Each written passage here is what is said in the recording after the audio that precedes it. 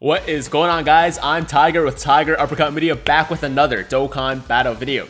So today's video is intended for people who are either brand new to the game or want to start over with a fresh account and are curious about exactly how many free Dragon Stones you can acquire by farming the entire story mode right now. A few things to keep in mind before we get started. Number one, at the time of this recording, there are a total of 27 areas in the story mode. Number two, each area has a different number of levels and each level has 3 difficulties. Number three, you can get 1 stone for completing each level on each difficulty. Number four, you get 1 additional stone for completing all levels of the same difficulty for each area. Number five, if you want to farm the story the legit way, it's probably going to take a while. And number 6, I will not be providing any hacks or mods in this video to quickly farm the story, so if that's what you're looking for, then you've come to the wrong place. Alright, so if all that sounds good to you, then let's get it started with the breakdown. Starting with areas 1 and 2, which have 5 levels each and give 18 stones per area.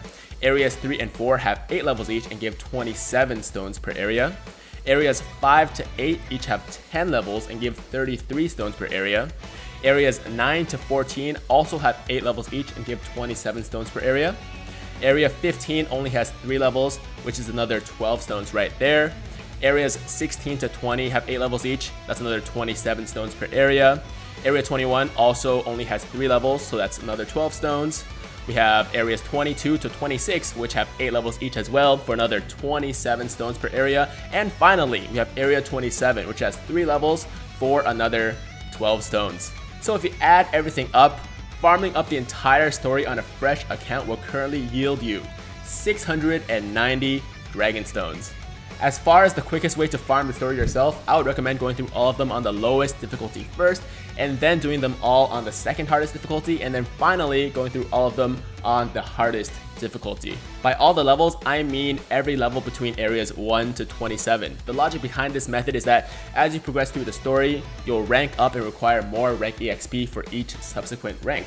As such, progressing through the difficulties one at a time will allow you to rank up steadily without wasting the stamina refreshes that you get for each time you rank up. And that's all there is to it. I know it's not a lot, but it's all I've got. Like I said earlier, if you were looking for some kind of special trick or hack to farm the story, unfortunately, you won't find it here. I know there's a way you can set up macros on your computer to auto farm the story for you, but I won't be going into that in this video. Also, I know there are certain people who will provide farming services for a set fee, but some of them are just out to scam you, and honestly, I don't feel confident in making any recommendations.